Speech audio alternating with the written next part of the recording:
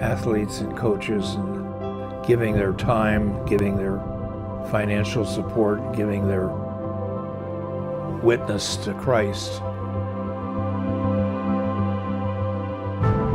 There's something more than the playing field.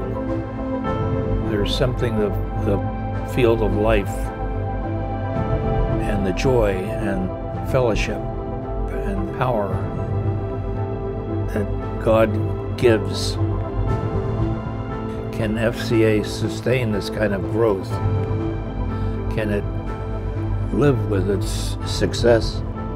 And I'm convinced that it's because of the humility, service, sacrifice, just a miraculous thing. The question is often asked, is FCA as needed or as relevant today as it was back there?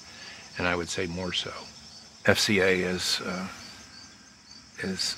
is God's amazing, miraculous dream being fulfilled still to this day.